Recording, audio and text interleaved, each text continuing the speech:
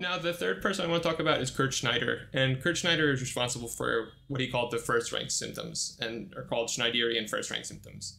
And he stressed that these were not specific to schizophrenia and shouldn't be rigidly applied, but that they're useful for making the diagnosis of schizophrenia.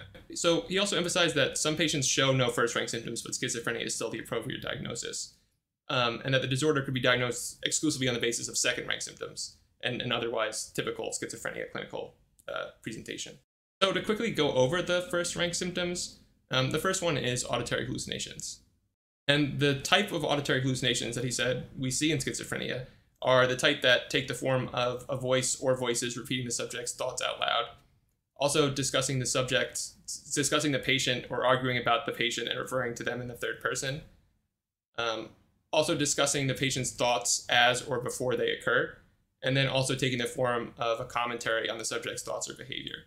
That was stupid. Everyone's judging over your head. Don't make up that. It looks stupid. And I think that knowing that these are the common ways that the auditory hallucinations present is helpful for distinguishing when you think someone's malingering or feigning symptoms.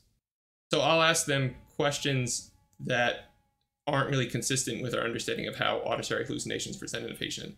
So I'll ask them a question like, do you hear the voices significantly louder in your left ear? Or when you hear the voices, do you also see the words pop up in big bubbles over your head? And when a patient says yes to those questions, I have a higher suspicion that they're feigning symptoms.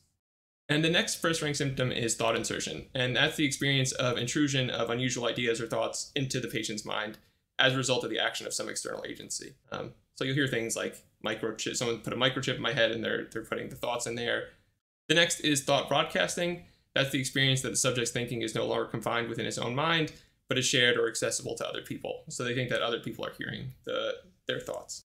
The next is thought withdrawal, and that's the experience that someone else are removing the thoughts from your mind. The next is passivity experience, and that's the experience that actions, sensations, or bodily movements, or even emotions or thought processes are generated by something external to you.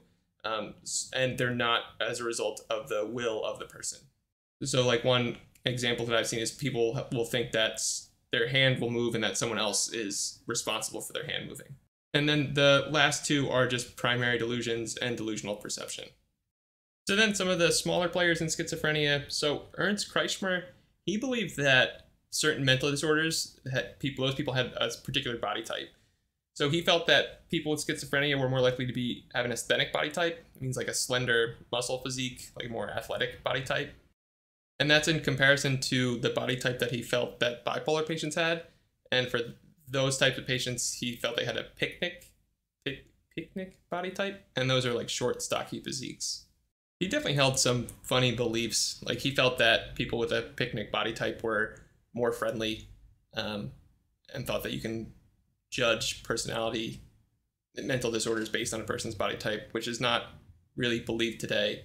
And it sounds strange, but sometimes you do see some of this stuff. I don't know. The next person is Carl Jaspers, and he played a major role in existential psychoanalysis. So he believed that schizophrenia might be related to a person's struggle with existential issues like freedom, responsibility, and search for meaning, whereas secondary delusions were influenced by the patient's background or their situation or their mental state. And I do think that thinking psychodynamically does help us to understand a patient's delusions. An example of that is I can think of a patient that I had who had the delusion that they smelled really bad. And I think that's almost like a latching on of a negative self-esteem with a delusional thought process. So the belief that you smell really bad and that people are not attracted to you and want to go away from you almost latched on to the person's personality structure.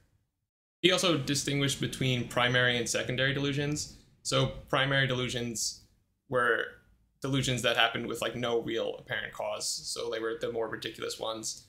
And then the last person I'm going to talk about today is Adolf Meyer, and he was the founder of psychobiology. So he believed that schizophrenia was a product of complex interactions between genetics, environment, and the person's personal experiences.